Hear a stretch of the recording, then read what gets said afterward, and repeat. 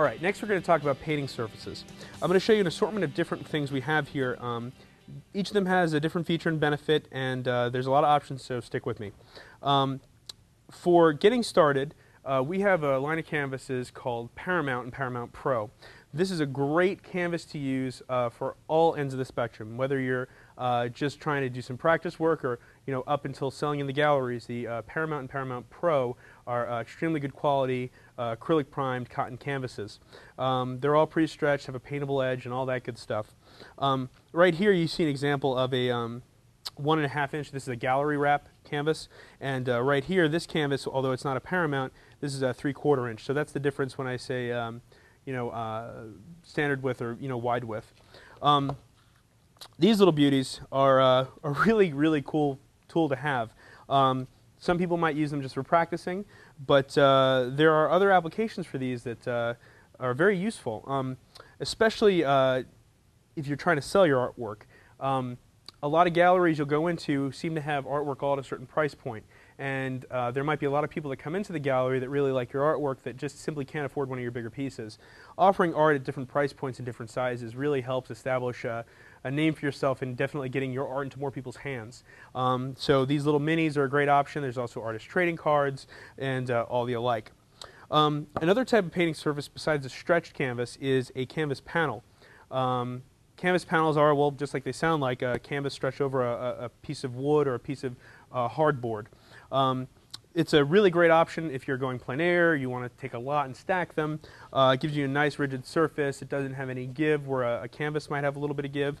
So if you like that firmer painting surface, it's a good option. Over here, I showed you this earlier. You might notice that this canvas is a different color. This is a clear prime linen. Now, all these canvases I showed you here before are cotton. Cotton is a very commonly used material for making canvas.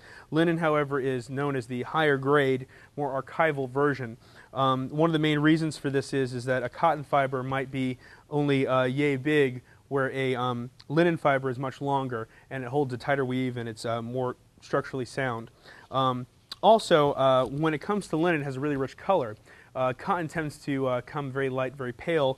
This linen color, giving it a clear priming, lets you see that linen color through. So if you're doing portraiture work or an area where you might want to just have that rich canvas showing through, this is a really great option. The absolute best thing, though, for oil painting, if I was to recommend the best thing you can be using in terms of getting the best quality and using what's really designed for oil paint, is an oil-primed canvas, especially oil-primed linen. Acrylic primer works fine for oils. You can paint oils on top of acrylics, but never acrylics on top of oils. I still don't understand that, but it's the rule. The reason that an oil-primed canvas works better for oil painting is because acrylic primer is absorbent. That means that if I was to take a color and put it down, an oil color, and put it down on an acrylic primer, slowly but surely that color is going to be pulled in and absorbed into the gesso that's already on the canvas.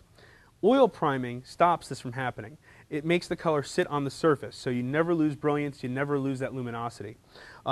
We have a couple of different options when it comes to oil prime linen. We have our Raphaels, we're going to have Centurion oil prime canvases, and we also have these Charvan handmade canvases. Now these canvases are really special, really nicely made. They're all the stretchers and everything is made in France. They have copper tacks instead of staples, which allows it to have a much stronger hold to it, and they're very taut, very strong. And this is all oil primed, so it's a great option if you want to definitely make paintings that are meant to be preserved and won't lose any of that luminosity. But there's lots of different options, obviously. All of it will work. Definitely choose what you're most comfortable with and what you think will get you started the easiest.